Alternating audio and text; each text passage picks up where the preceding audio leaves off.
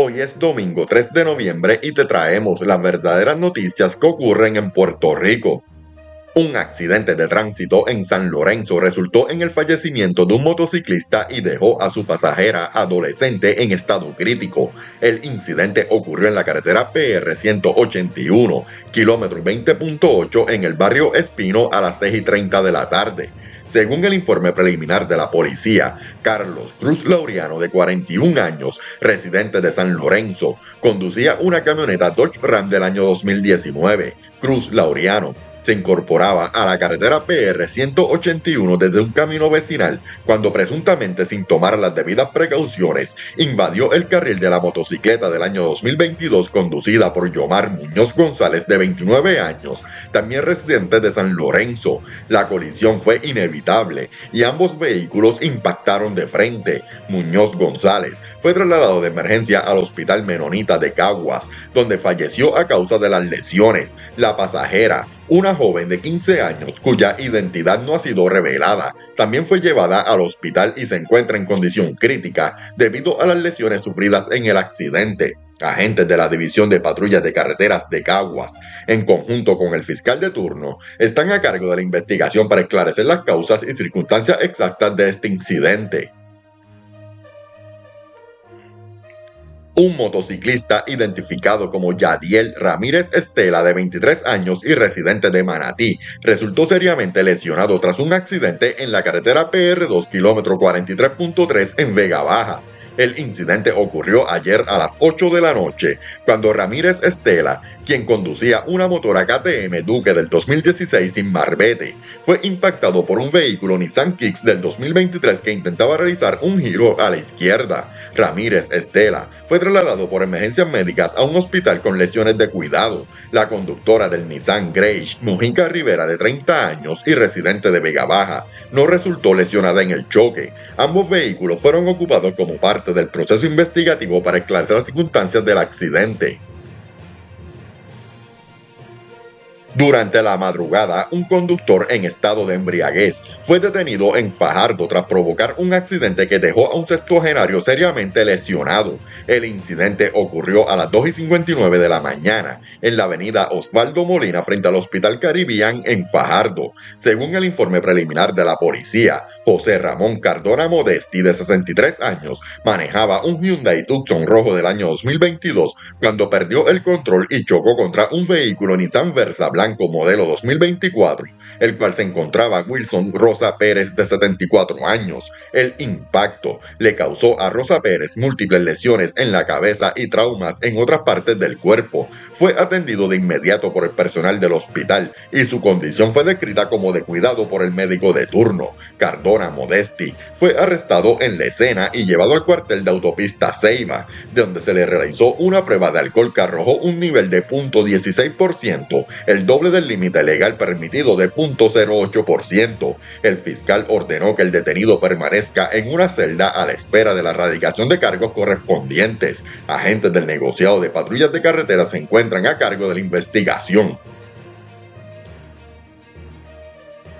Aproximadamente a las 6:35 de la tarde de ayer sábado, un accidente de tránsito ocurrió en la carretera PR 140 frente al cementerio municipal de Barceloneta, dejando a un motociclista seriamente lesionado.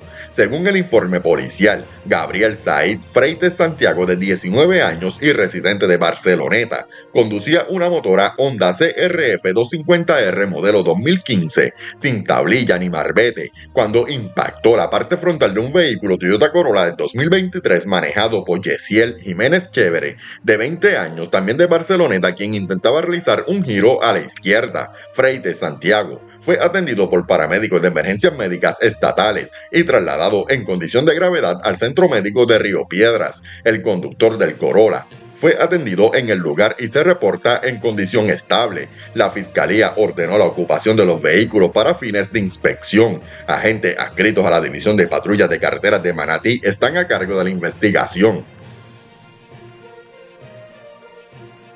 Joanel Ortiz Ramírez, de 18 años, y Jason Luis Cáceres Toro, de 21, fueron encarcelados en Bayamón luego de que no lograran prestar las fianzas individuales de $1.750.000 impuestas por el juez Elmer Rodríguez. Ambos enfrentan cargos por quitarle la vida a Edward Alexis Deno, un turista de 23 años de Virginia, ocurrido el pasado 4 de septiembre en Dorado. Deno, quien había venido a Puerto Rico para practicar surf, fue encontrado sin vida en su vehículo Kia Soul alquilado cerca del monumento al velero en la carretera 165. La investigación determinó que Ortiz Ramírez y Cáceres Toro intentaron asaltarlo, pero Deno intentó resistirse y le quitaron la vida a balazos. Tras un allanamiento en las casas de los sospechosos y un tercer joven en Aguas Buenas, las autoridades recuperaron un arma que se presume fue utilizada en el incidente. La fiscalía presentó cargos de quitar una vida en primer grado, robo agravado e infracciones a la Ley de Armas. Antes de continuar con las noticias de hoy, te invito cordialmente a suscribirte al canal y a darle me gusta si considera informativo el contenido. De esta forma nos ayudarás a seguir creciendo y a continuar ofreciéndote las noticias todos los días.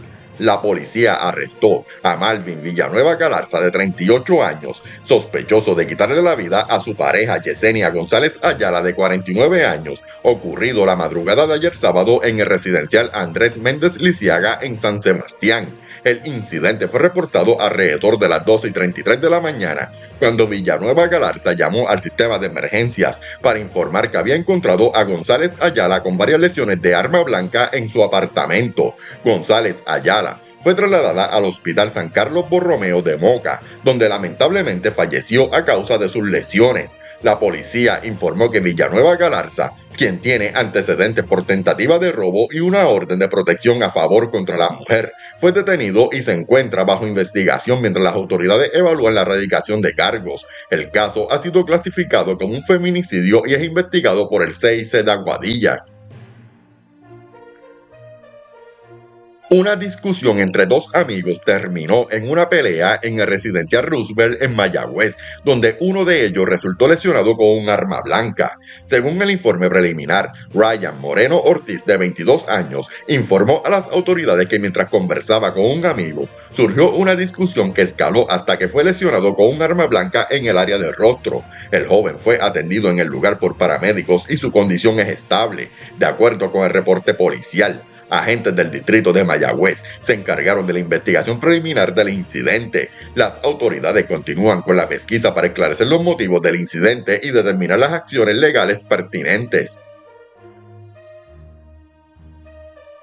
Una mujer que trabajaba como guardia de seguridad fue lesionada de bala ayer en la tarde, luego de confrontar a unos individuos que presuntamente consumían sustancias controladas cerca de la fraternidad Alpha Sigma Gamma en la carretera PR 931 en Gurabo. El incidente ocurrió alrededor de las 6:20 de la tarde, cuando la mujer llamó la atención a los sujetos, quienes respondieron con disparos lesionándola en la mano y la pierna derecha. Inicialmente la policía recibió llamadas reportando que la mujer lesionada había sido secuestrada en una camioneta Ford F-150. Sin embargo, tras una búsqueda intensa por agentes municipales y estatales, se determinó que no hubo secuestro, ya que la mujer fue llevada al centro médico de Río Piedras para recibir atención médica. Agentes del CIC del área de Caguas están a cargo de la investigación. Las autoridades están trabajando en recopilar evidencia para identificar y capturar al responsable de este incidente. Steve Mateo López, de 27 años y residente de Vega Alta, fue arrestado y enfrenta múltiples cargos tras golpear a su pareja mientras manejaba en la carretera PR2 kilómetro 32.5 en Vega Alta. El incidente provocó que Mateo López perdiera el control del vehículo, ocasionando un accidente de carácter leve. Durante la investigación, la mujer relató los hechos a la policía, quienes arrestaron al sospechoso. En la detención, se le ocupó una cartera que contenía un arma de fuego Glock con municiones y varios cargadores, para los cuales no poseía licencia. La fiscal radicó cargos contra Mateo López, incluyendo 2 por maltrato. 1 por maltrato agravado, 2 cargos por amenaza bajo la Ley 54, además de cargos por infracciones a la Ley de Armas. La juez Valerie Telles encontró causa para arresto en todos los cargos y le impuso una fianza de $1 millón, la cual no pudo pagar. Mateo López fue ingresado en el complejo correccional de Bayamón. Benito Millete Méndez, de 37 años, fue acusado de quitar una vida en primer grado e infracciones a la Ley de Armas tras presuntamente quitarle la vida a su padrastro Jaime Aníbal Muñiz Carrillo, de 47 años, el pasado jueves en Camuy. Según el informe de la policía, Millete Méndez, residente del barrio Quebrada de Camuy, infligió múltiples lesiones con un arma blanca a Muñiz Carrillo, quien fue hallado sin vida en su vehículo Ford Ranger 2001 en la carretera PR 455 frente a un taller de mecánica. La investigación reveló que Muñiz Carrillo había tenido un altercado con su hijastro, luego de que éste lo encontrara compartiendo con su madre en la residencia en Camuy, lo que generó una discusión. A pesar de sus lesiones, Muñiz Carrillo intentó marcharse en su auto, donde finalmente fue encontrado sin signos vitales. Agentes del 6 de Arecibo y la Fiscalía radicaron los cargos correspondientes. La juez Nidia Candelaria del Tribunal de Arecibo determinó causa para arresto e impuso una fianza de $300,000, la cual no fue prestada, por lo que Millete Méndez fue ingresado en la institución correccional de Bayamón. La vista preliminar está programada para el 14 de noviembre.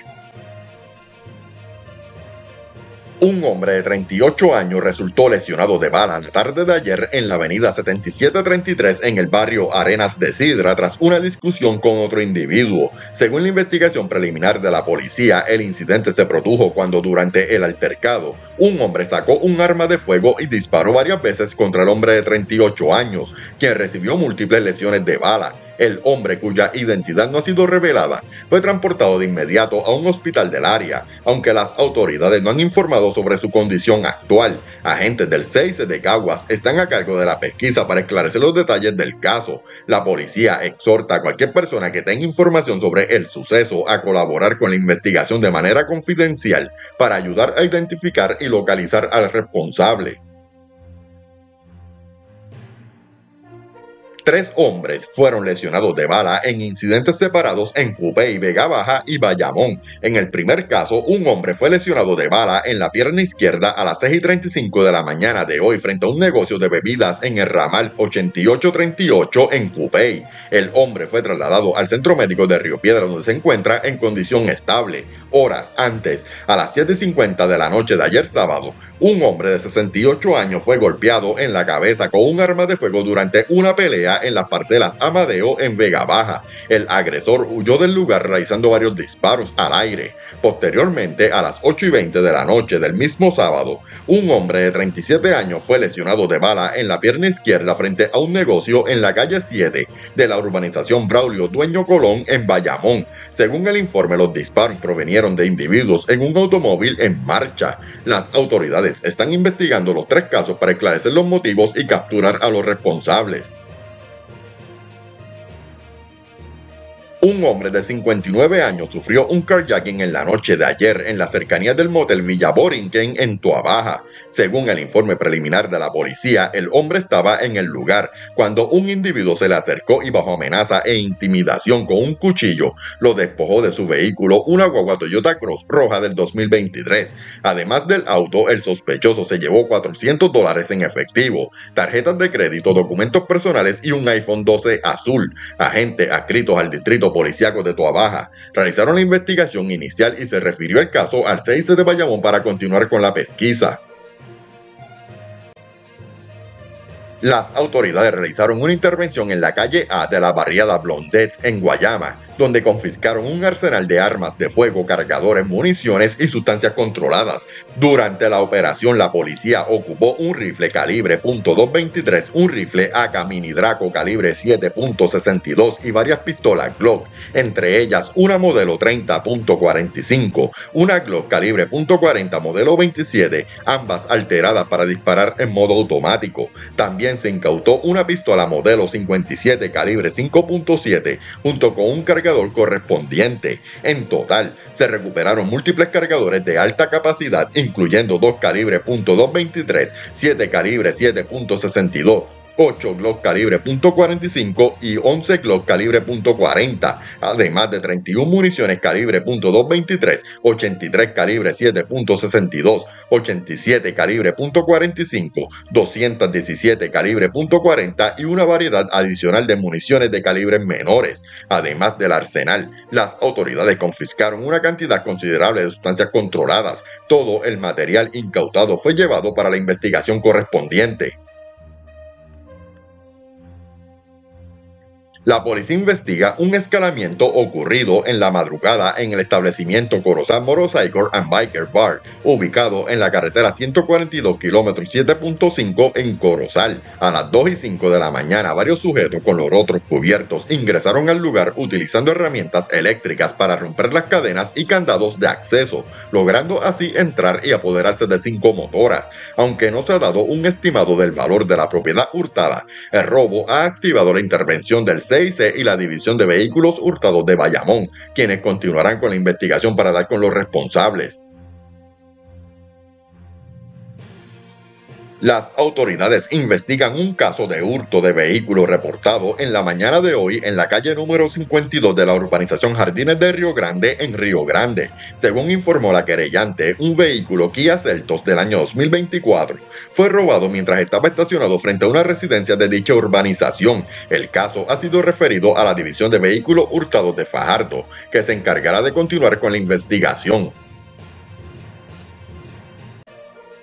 La policía investiga 2 casos de robo de dinero en vehículos reportados en la mañana de hoy en las áreas de Levittown y Guaynabo. En el primer incidente ocurrido en la calle Marginal Oeste en Toa Baja, el propietario de una camioneta Dodge Ram 2500 del año 2022 reportó que desconocidos rompieron el cristal del vehículo y sustrajeron una cartera con más de $4,000 en efectivo, varios cheques y una computadora portátil. El segundo caso se registró en el estacionamiento de Planet Fitness en Guaynabo, donde en otro vehículo, una guagua Mitsubishi Outlander, los ladrones se llevaron $4,300 en efectivo tras romper el cristal del vehículo. Ambos casos han sido referidos al CIC de Bayamón, quienes están a cargo de la investigación. Agentes de la policía investigan el robo de 4 rótulos de carretera en Hatillo, ocurrido en la intersección de las carreteras PR2 y PR130 en el barrio Pueblo. Según el reporte policial, la querellante informó a las autoridades que anoche alrededor de las 9:32 alguien se había llevado 2 rótulos con la leyenda "carretera en construcción" y otros 2 que indicaban "termina carretera". El valor total de las señales robadas fue estimado en $3,000. Agentes del distrito de Hatillo llevaron a cabo la investigación preliminar y el caso ha sido referido al CIC de Arecibo, quienes continuarán con la investigación.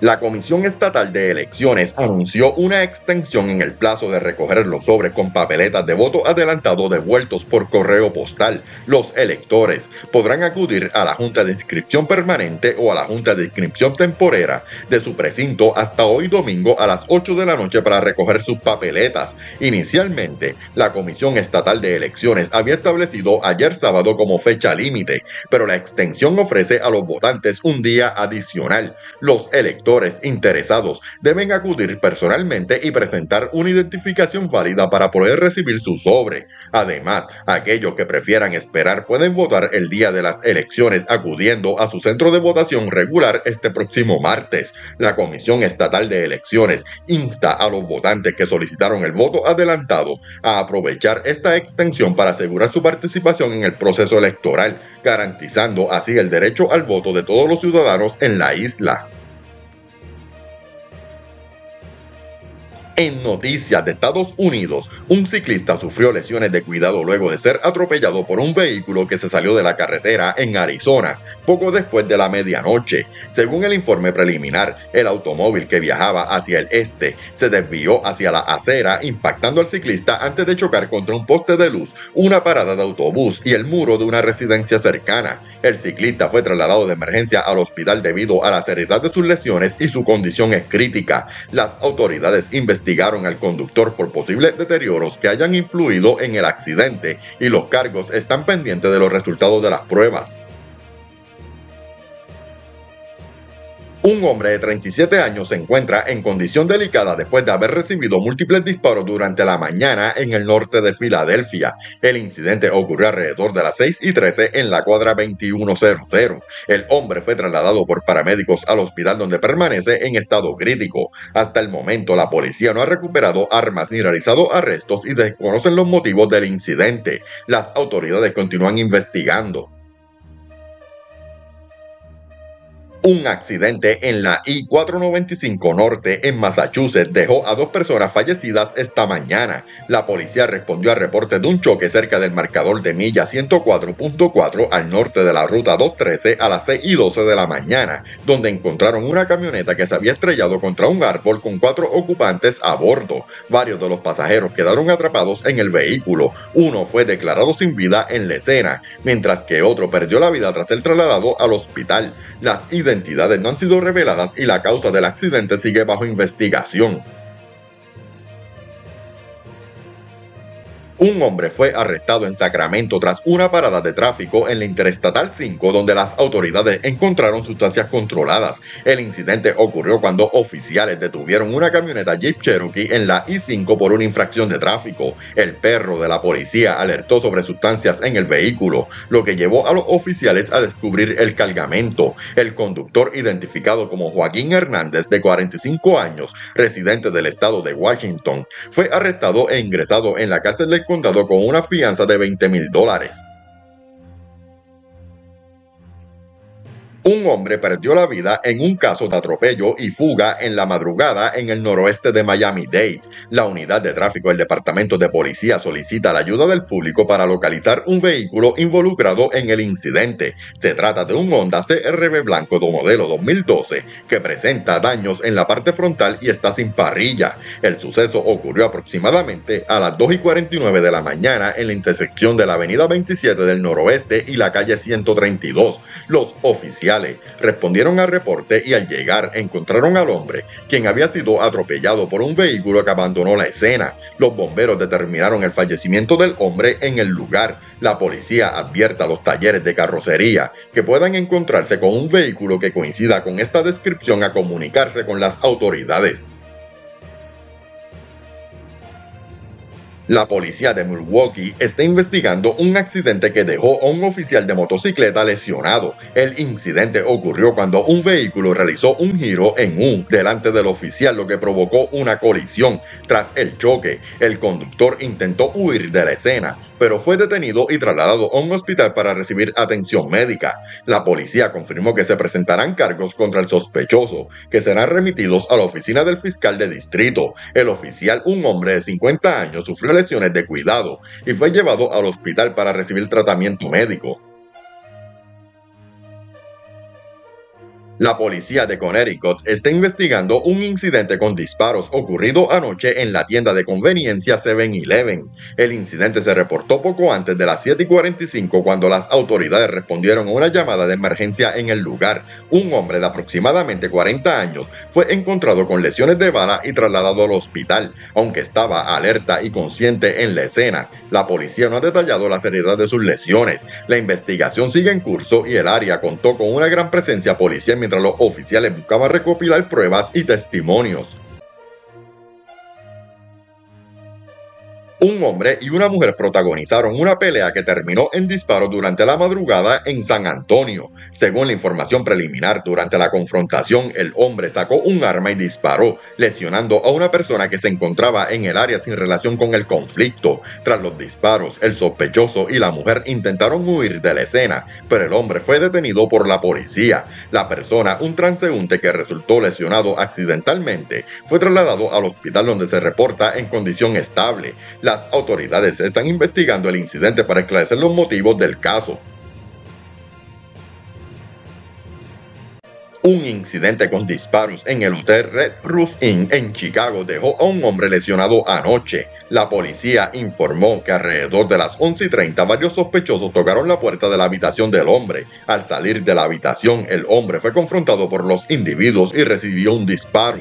Tras el incidente, los sospechosos huyeron en un sedán blanco. El hombre lesionado logró llegar a la oficina principal del hotel, donde un empleado llamó al sistema de emergencias. Los oficiales que respondieron realizaron medidas de primeros auxilios hasta la llegada de los paramédicos, quienes llevaron al hombre a un hospital local donde se reporta en condición estable. La policía continúa investigando y revisando pruebas, aunque aún no se ha publicado una descripción de los sospechosos ni se ha detenido a alguna persona de interés.